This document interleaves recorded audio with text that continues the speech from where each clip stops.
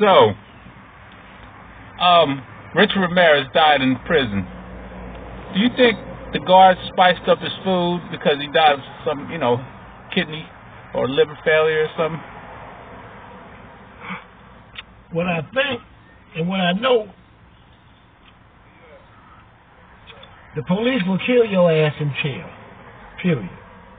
How's that? When I was in the county jail, this was back in when I first started going to jail. This Mexican dude grabbed the police lady butt, I think he grabbed her butt. About 15 deputies went into that little room. It was an RIC, down where we first get booked in at.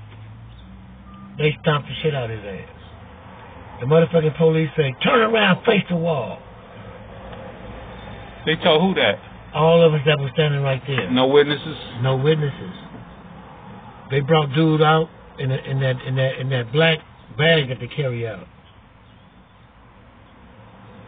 They murdered him right then and there? No, they stomped the shit out of him. And they killed him, though?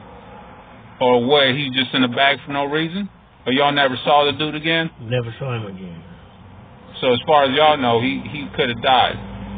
He's history. So do you think the sheriffs might or the deputies, or what the COs, you think they were spicing up Richard Ramirez's food and putting shit in his meals or something? Everybody was going to kill that motherfucker.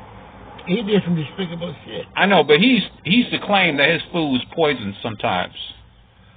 Now, they might piss in it or spit in it, grind up a couple of cockroaches and mix it in with his oatmeal and shit, make it look like... Oh, they will do that, though. Make it look like nuts, pecans. The police is dirty. I was in Chino. I worked in the kitchen. I was in Birch Hall. Me, Crazy 8, homeboy from Denver Line, another brother from Compton. He was from West Side, East Side. I don't know where I'm from, brother. It was like 6 Mexicans and about 2 white boys in the kitchen. The police locked us in the kitchen. Nigga, we had to battle for our lives, nigga. And battle we did. They let us fight for about let's say about a good 15 minutes. Battling. Nobody got hurt. All of us, we didn't have no cuts or bruises. None. Who were y'all battling? The South Side essays. See, down here, the essays is cool with it. But when they get to the penitentiary, the motherfuckers, they switch up. What them fucking niggas doing and all that bullshit. You know? Oh, okay. You know, they some jig, fuck them. So the police, they got the games to let the games begin for them. And they just, damn, okay. I get it, bro. That's Mr. Duck, live from somewhere in California.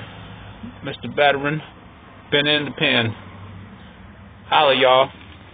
Now how you stop this motherfucker?